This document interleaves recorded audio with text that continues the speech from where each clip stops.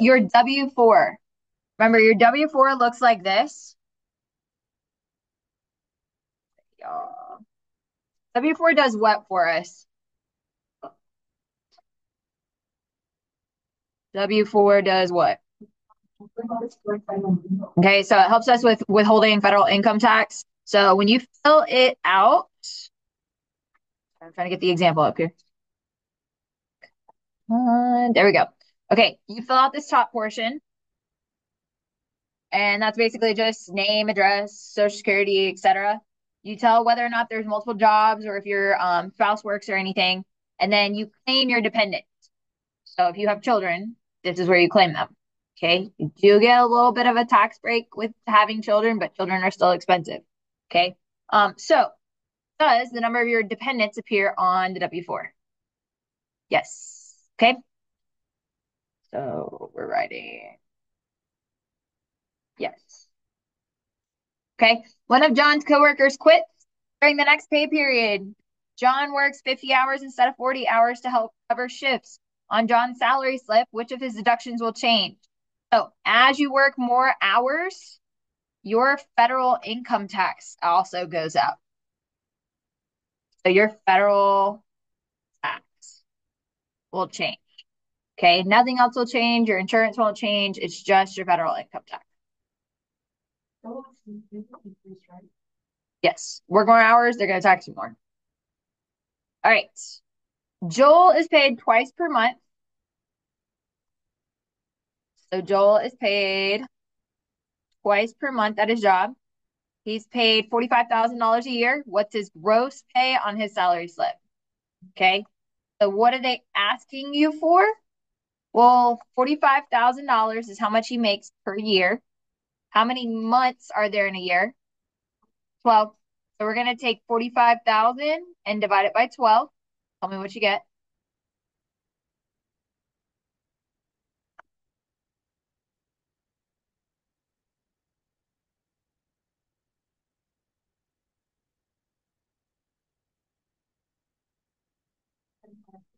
3750. Now, he's paid twice per month.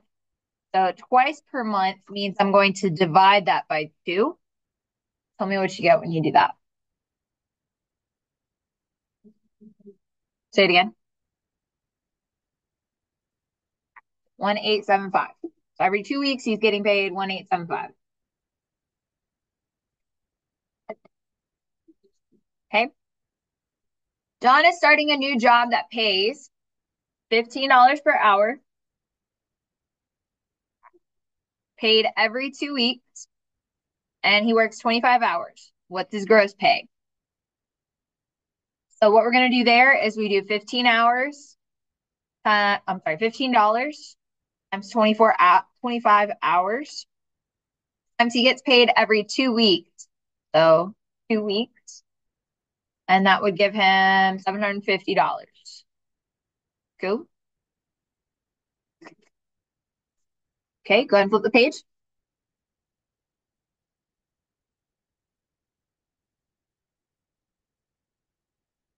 Okay, go ahead and take a look at that next one. I think it's talking about like piecewise functions. No, yes, maybe. Okay. All right, so with piecewise functions, if we were to have to write the equation for that piecewise function, remember, we're dealing with linear functions. So you've got y equals mx plus b. B is your y-intercept. M is your slope. So let's just look at this green line right here. What is our y-intercept? So y-intercept, where does it cross the y-axis? At -1. So my b is going to be -1. My slope is how much I go up and over to get to the next point. So that's going to be 1x. So y equals 1x minus 1. Now, if we graph that in Desmos, that would continue on forever. There's restrictions. It starts at -2 and it stops at 3. So it starts at -2 and it stops at 3. We also look at whether it's a closed circle or an open circle. A closed circle is going to have a line underneath. Okay. Yep.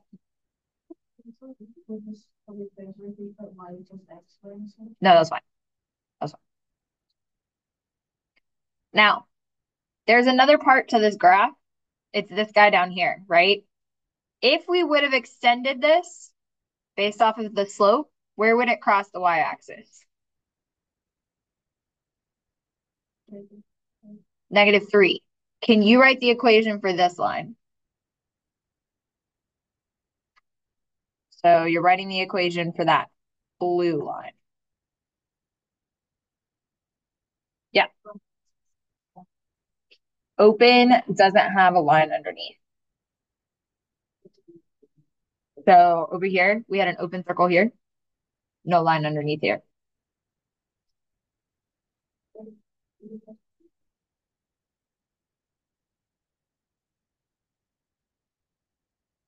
It'd be the same thing, except there's a line underneath or not a line underneath. That's the only difference. Okay. If I were to write this equation, I see my y-intercept is at -3. Y'all grab those two papers up there. And then I see that the slope is up to over 1. Up to over 1. Now, the domain restriction on this guy is from -2 and less than that, right? So how do we write that? We're going to say x is less than -2.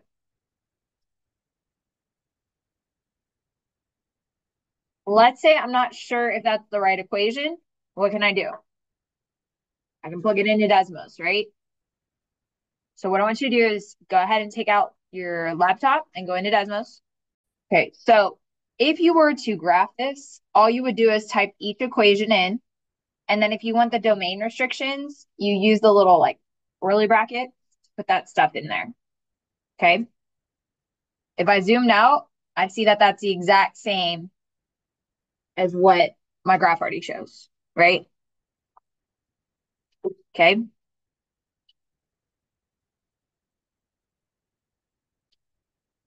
If you wanted to just graph it, let's say they gave us the equation and they wanted us to graph it, you would just type this in.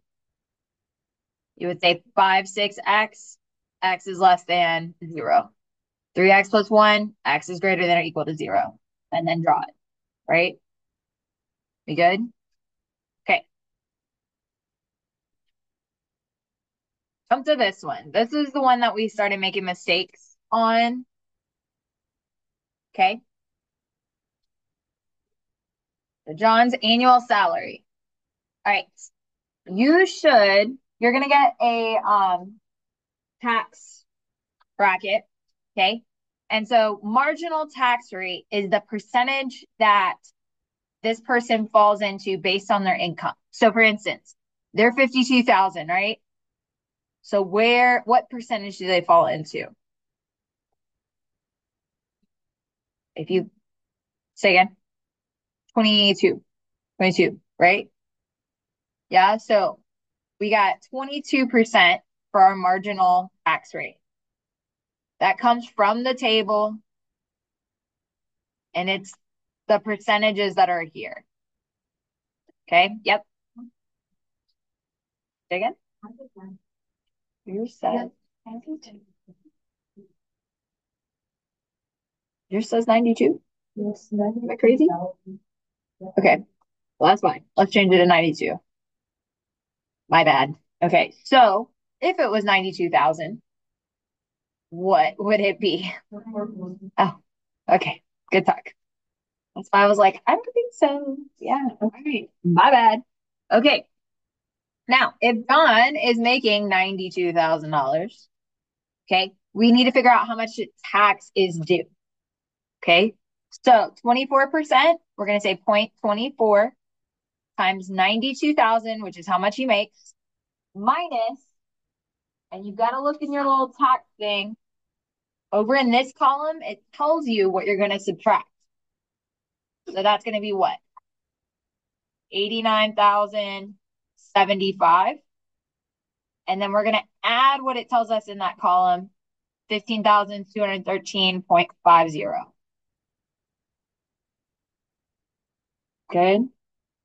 Now we're going to type that junk into our calculator. So go ahead and take a moment, try typing it in because some of us are making mistakes on that.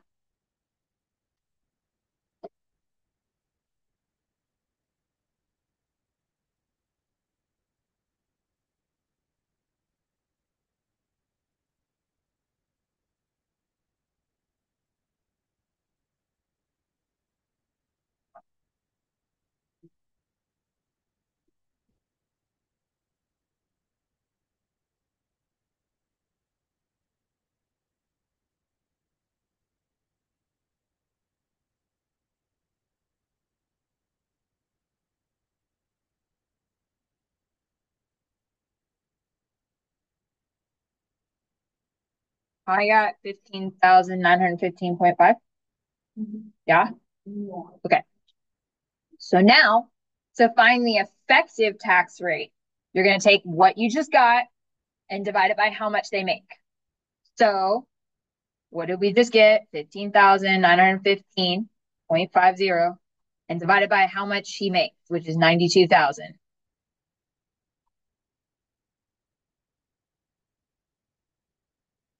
So when you do that,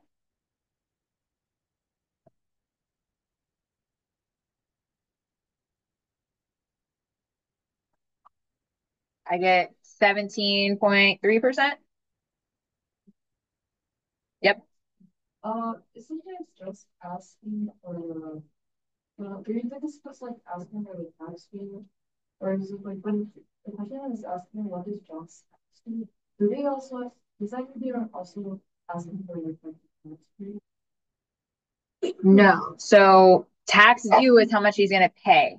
The effective tax rate is the percentage of his income that's going to taxes. Yeah.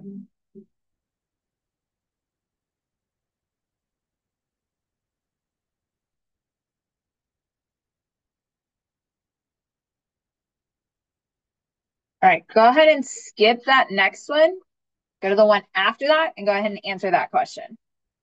So it's talking about like Mia's annual salary. Skip that question. I don't, there's also a question. Is this only asking, is there security, social security number on person? Okay. So that's a question that we're on. Is your social security number on your W-2? Remember, what is your social security number? How does it is your identity to the government, right? So is that going to be on your W-2? Yeah. Okay. How many times do you have to put your student ID on something? Always, right? Same thing works for the government. You got a social security number that you put on it. So yes.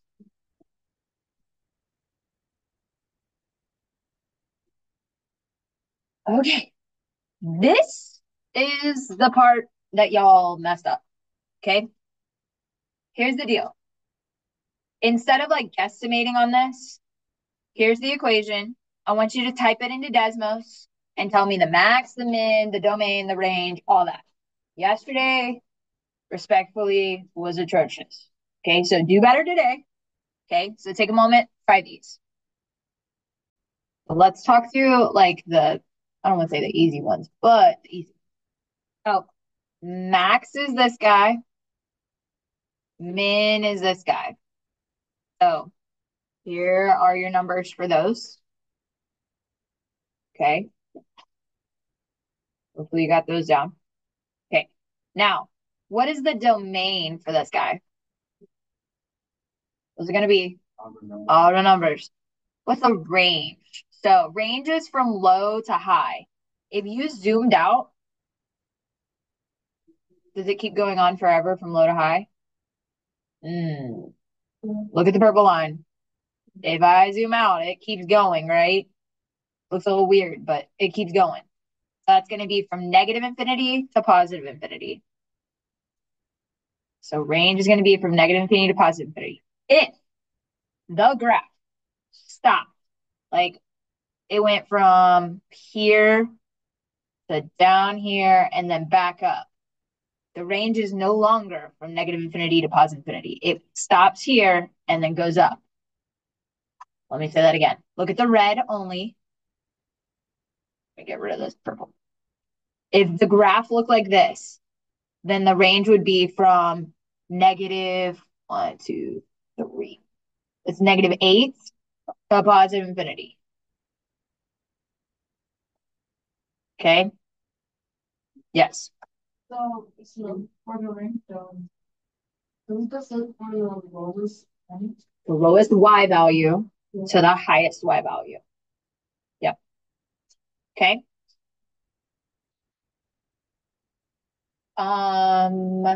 X-intercepts. What are they?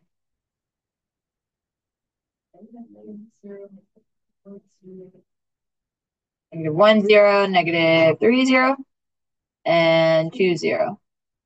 Right? Okay. Y-intercept, where does it cross the y-axis? 0, -6. Everybody okay on those? Don't get those things wrong.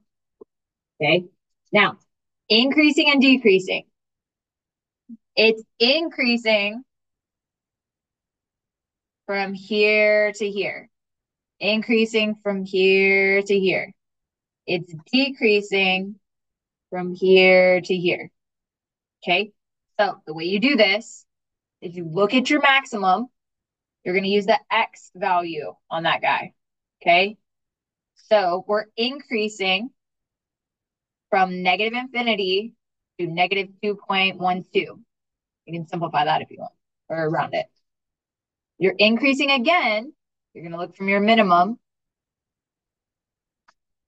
And we're going from 0.7863 to positive infinity because it continues going up. You are decreasing from your max to your min. So that's going to be from -2.11 or 2.12, depending on how you went around that, to 0.7863.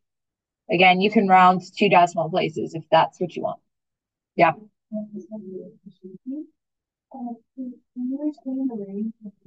Uh-huh.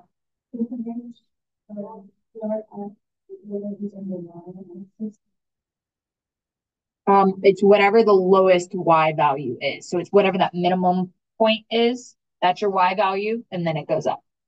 Yeah. Everybody okay on increasing and decreasing?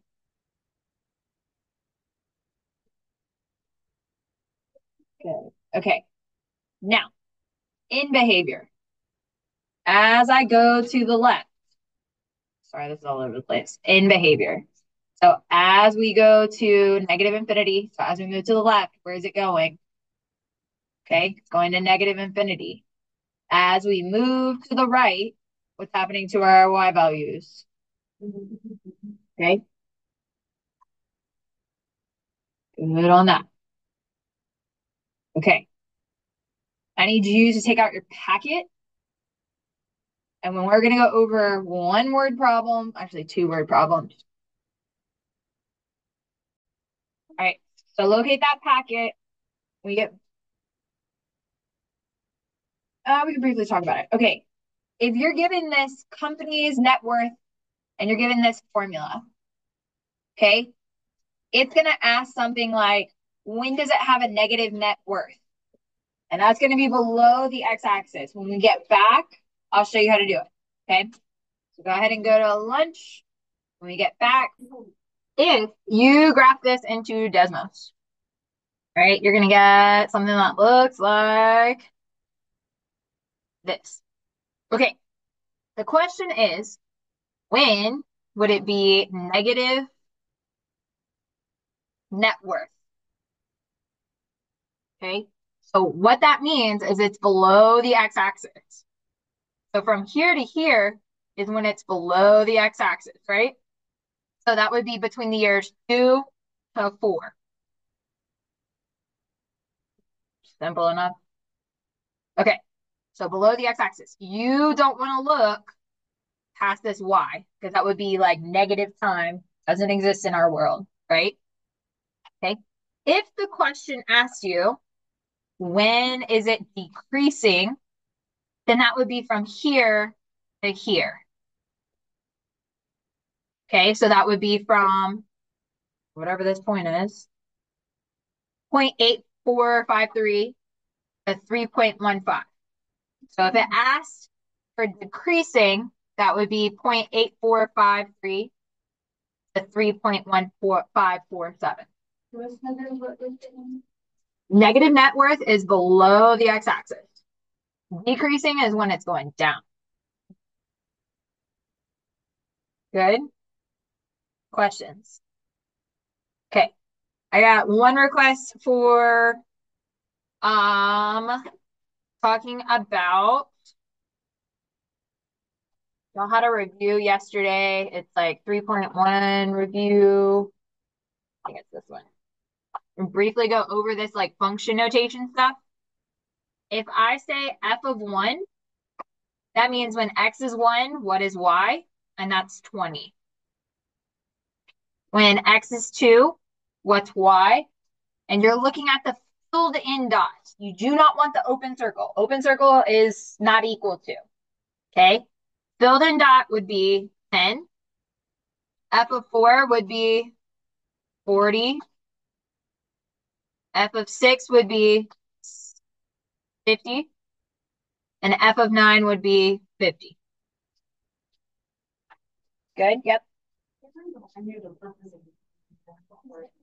Purpose of what? The forms. I know W4 is terrible. The employer is being able to take out the Fed tax. W2 tells you all of like your income and deductions and all that jazz. And then 1040 is when you're filing. So that tells you your bill due. Okay. Good. Okay. Go ahead and do me a favor. Go ahead and clear off your desk.